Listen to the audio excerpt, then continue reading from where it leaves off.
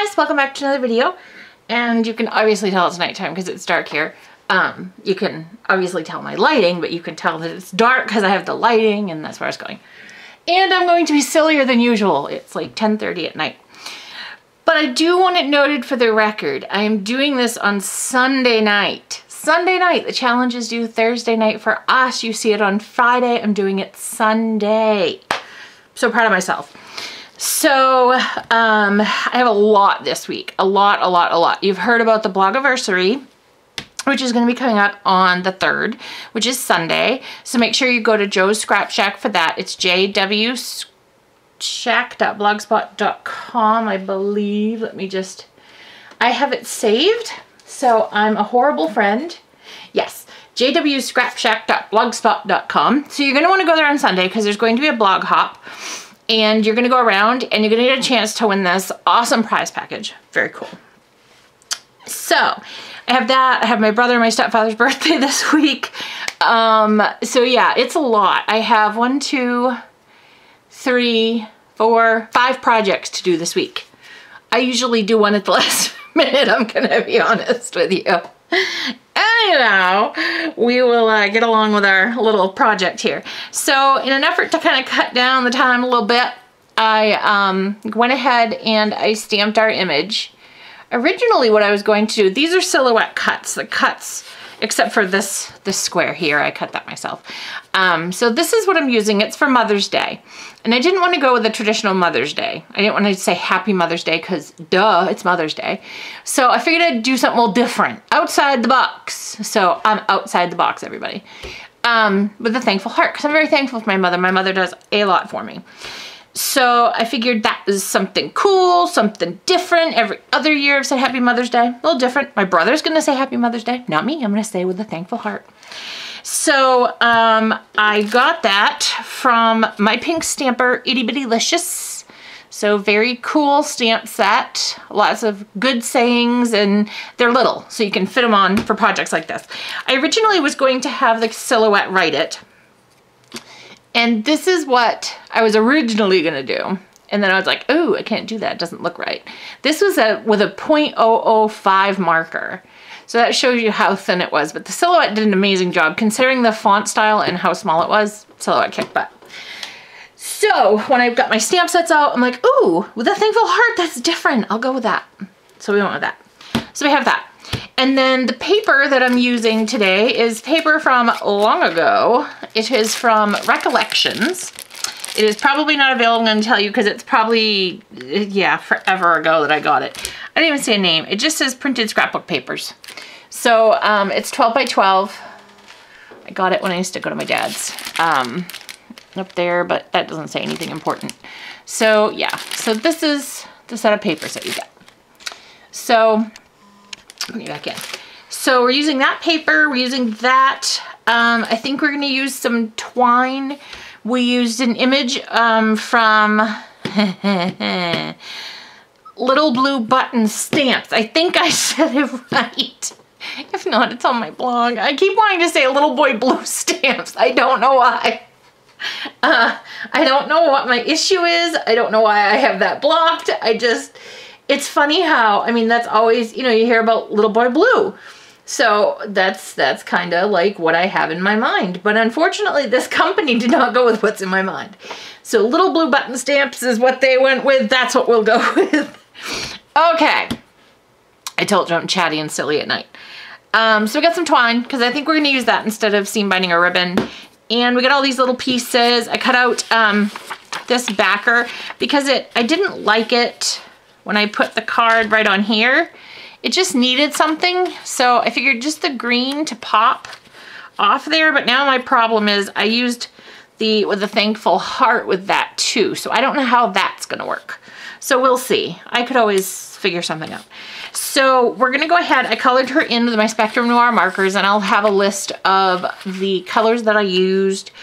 I'm not good enough where it would take me forever on a video. That's why I don't show it. I just go ahead and do what I'm doing. I kind of, like, I just had my music on. I was just grooving. And actually, I think we're gonna use the tape runner this time for the moment. So, yeah, so I don't know how long it took me. I don't know. I do know what markers I used. I wrote that down. So, because that's good to know. So I wrote all that down.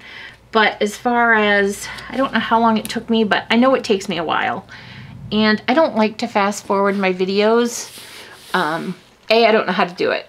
But it's something I could learn if I so chose, I guess. So yeah, so I just decide to not color. And maybe as I get more comfortable with my coloring, it's something I would do. I don't think she turned out too bad. I mean, the light's kind of a little wonky because, you know, it's nighttime, but you know, I'm working on it. I'm working on it. So, okay, so we're going to adhere this. We don't need the base at the moment. So I think we're going to adhere this right about here. And this is a 6x6 card. I thought we'd do something a little different today. And honestly, I wanted to get my image bigger so I could color in all the little bits and baubles. So I think we'll go there. And I think we are going to do twine, and we'll do it on the back of this paper. So let's go ahead and get this stuck down. Yeah, that's the only problem with me doing stuff with stacks that I've had forever is if you like it, you can't go get it. And I feel really bad about that. Because I know, like, if I see a video and I like something, I want to go get it immediately. That's the bad part about doing the design team is I go and look at what everybody's done and all the projects they've done, and I'm like, oh, look at that. That's really cool. I like that. I want that stamp set. And yeah, I can't do that because you guys use a lot of awesome stamp sets. So I just have to watch what I'm up to. All right, that was a little crooked for my taste, and now it still looks crooked. I think it's the paper, quite honestly, or I don't know. I think that's better. Okay, so for time's sake, there we go. All right, so I got it adhered down. So there, do I like that? Yes, I do. And the good news is part of it's going to be covered anyways. Okay, so what we're going to do is take our twine here and our little kitty of tape that is so generous to sit there and hold the tape for me. So I think we're going to go around the back and let's see, there's about the middle, I think. Okay. So there's that piece. And let's see. It's easier to do it this way, I think. Okay. Whoops. Get it across. Well, if my hand would stop shaking, we'd be doing much better. Okay. I think that's good. The thing is, I can still pull it once it's there. So I'm not going to do like the other day I went ahead and working with the ribbon, or I'm sorry, the seam binding. I went ahead and glued it to the card face.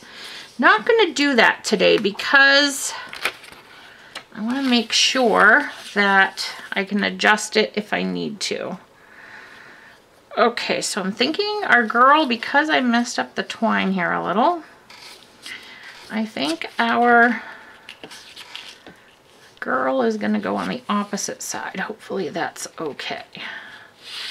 Let me just see if that works for me, because that's not usually what I do.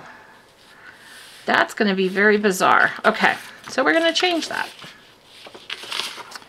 Let me get my twine adjusted and I'll be right back.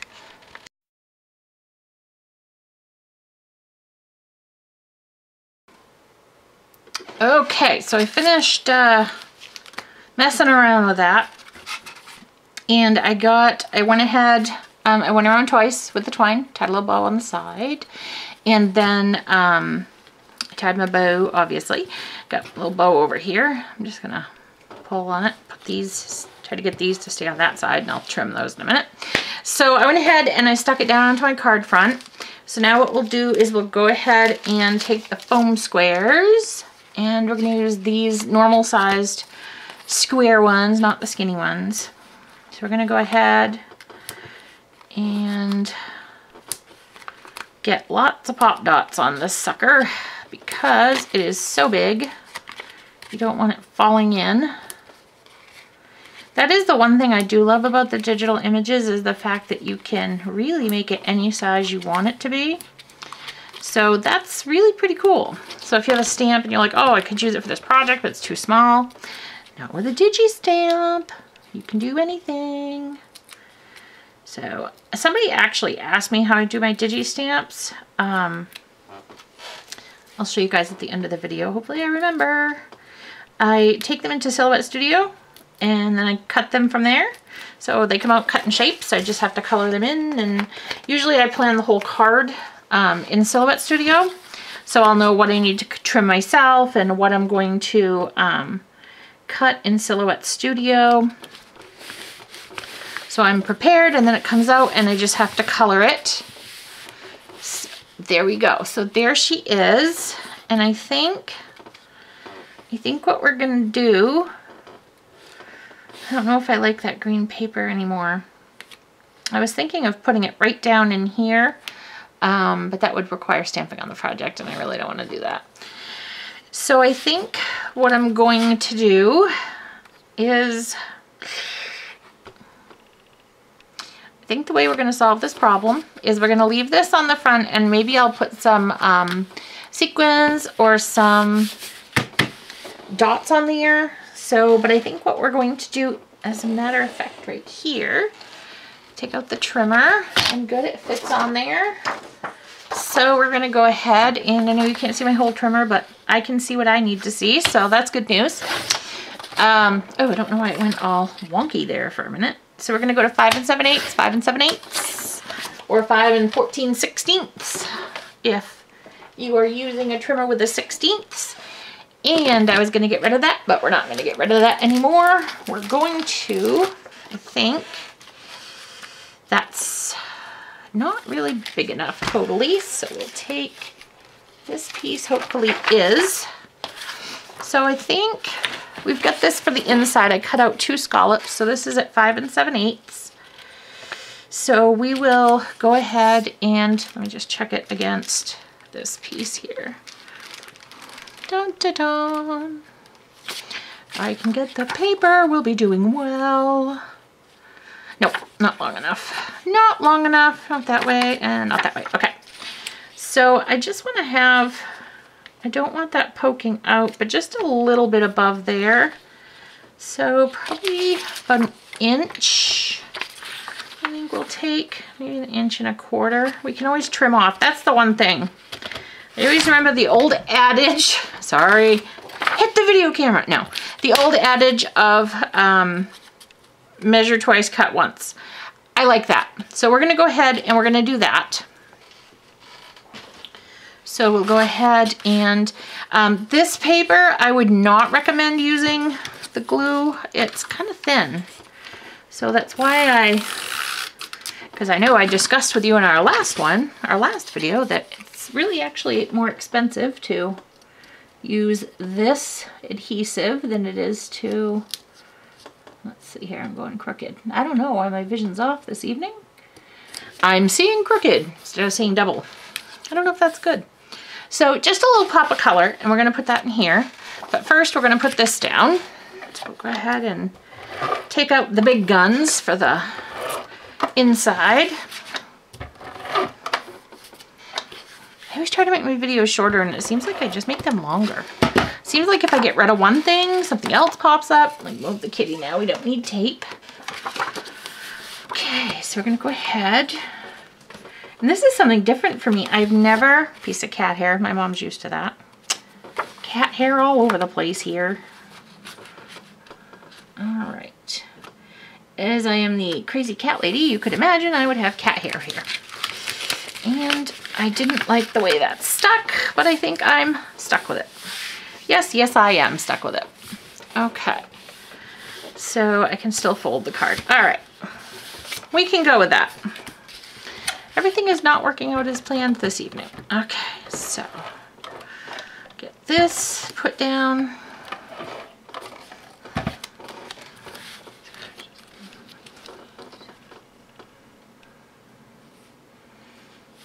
go ahead and get this put down as well. This tape, usually I can fiddle with it tonight. I'm not. It's almost like when craft rooms attack. A little bit. A little bit. All right, so I'm going to just take this and I'm gonna put this in here, and then I still have plenty of room so that I can write a note or put a gift card. Actually, what my mom's getting for Mother's Day. No, what my mom's getting for Mother's Day will not fit in her card. So I don't have to worry about trying to fit a gift card in here. So that's good news. And I'm going to put it up here just so that my thing is off tonight. I don't know. Must be after like 9 or 10 my perception goes or something. So we'll get that right in there. And there's our card.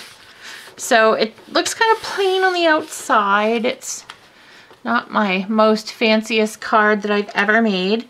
And then on the inside, it has our message. Instead of Happy Mother's Day, it has with a thankful heart, because my heart is very thankful. So I want to, oh, and I was going to show you. I was just about to go into my wind-up spiel. And I may be getting some new music. Not like singing. I talked to my son, one of his friends is in to be like a music producer, basically, program in a college near us. And I said, could you talk to him, just see if he could come up with something? And they do a lot of rap, so I was kind of like, okay, just make sure it's not like crazy cat lady, yo, you know, something like that. I don't want something like that. And he's like, no. He's like, yeah. And he came and he checked out my videos, and so my son's going on and on about how cool his friend thought it was. And I'm like, you're putting me on, you know, come on, don't put it on this thick. He's like, no, I'm serious. And I was like, oh my God, that's so cool. So Nick, if you're watching, hi Nick. So you get a shout out. So hopefully I'm gonna have some crazy cat lady music. I don't know what a crazy cat lady sounds like, but I guess that's Nick's job to figure it out. So what I do is I take them into Silhouette Studio. You can see they're still sticky from coming off my mat. And I can just show you these ones. And I usually cut 2 or 3 or 6. So these I'm working on, you'll see these later this week. I cut 6 of these. And then of course in Silhouette Studio, I'll cut the backer for these too. And I have a whole cool card coming up on these because it's a birthday frog. So happy birthday. I love my puns, you know. So I just cut them all. I do a print and cut. I drag them in. I trace them. I trace and detach, which means it takes its white PNG or JPEG background away. So you just get this image, because you think, okay, you're putting on white paper. If you print it, it doesn't matter. Yes, it does. The white is a different color white than the paper. So it shows. I accidentally did that with one of my images and it actually showed. I couldn't believe it because I thought, oh, not a big deal. Yes, it was a big deal. I had to reprint it. And then I printed this one also in case I had some oops, because I had some oops earlier coloring her in. So I wanted to have this as a backup. So I just wanted to show you that's how, and I have some other ones, but they're going to be surprises coming up for this week. So I don't want to share all of them. So thank you so much for stopping by. I appreciate you guys stopping by. Go over onto my blog and check out for supplies, any upcoming contests, giveaways, things like that at www.crazycatladycraft.blogspot.com. And as always, happy crafting.